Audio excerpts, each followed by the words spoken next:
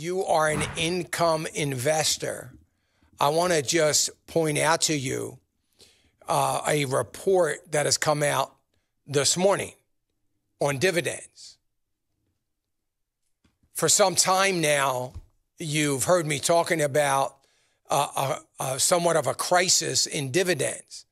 And having needing income is one thing. Finding stocks that are paying dividends, unfortunately, is getting harder and harder. And it's going to become almost a real crisis as time goes on. I think it's a crisis now because senior citizens have no other choice but to depend upon income-producing stocks, those stocks that are paying dividends. They have no other choice.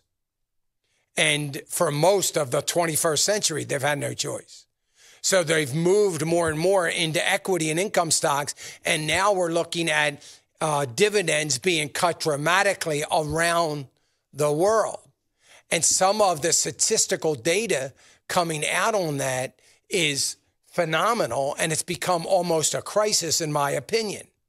You're looking at, on average, big firms have slashed their dividend payouts 17 to 23% this year.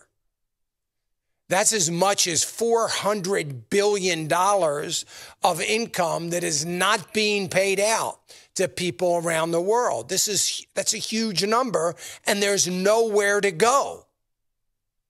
And I don't know what people are going to do that are highly dependent upon these dividend payments. Now, it's bad enough that they've gotten pushed into equity, into stocks in their latter years when they can at least afford the risk, but they have no choice because they need income.